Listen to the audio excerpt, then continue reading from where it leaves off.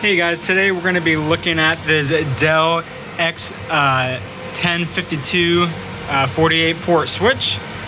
We're going to go ahead and log into it and update the firmware on it. If you don't know what the default IP is, you can just do an IP scan and it should be DHCP. If not, it defaults to I think a 192.168.0.1 address. But if you have DHCP on your LAN, then you should have no problem doing an IP scan and trying to find it on the network.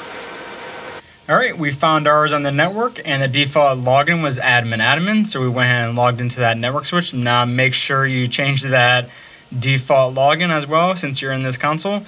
So once you are on here, you can see our firmware is 3.0.0.64, and then we have the little update button there. We're going to go ahead and click on update.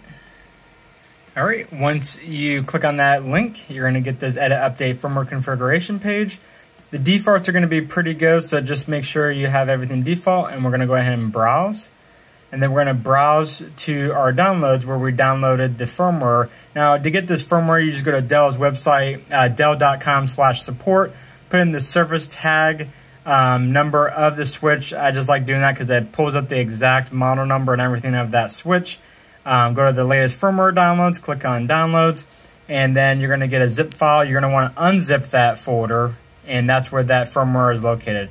Now, we went ahead and opened up the release notes in the software upgrade, the GUI interface, and it's telling us any switch that's 1052X, use this firmware here. Anything that is like a 4012, use this firmware. So ours is the X1052.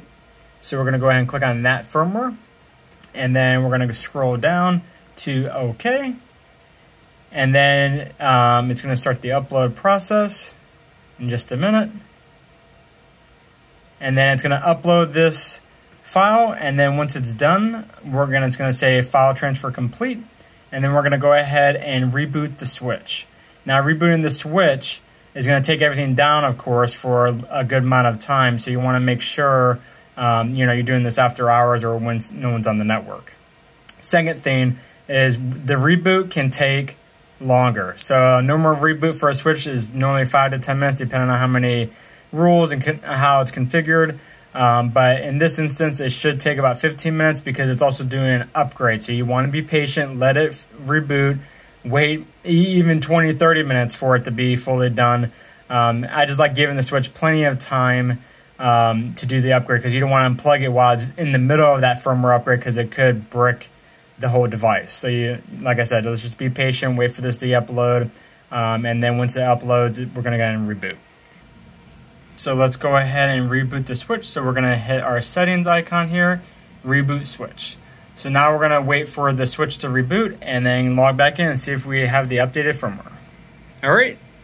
It took about 16 minutes for my switch to reboot and update. So let's go ahead now and log back into the switch here. The default is admin. All right, our switch is fully rebooted, and now you can see we are running the latest firmware, which is 3.0.1.8. So your Dell X1052 switch is now up to date. Hope this was helpful, you guys. I'll see you in the next video. Thanks.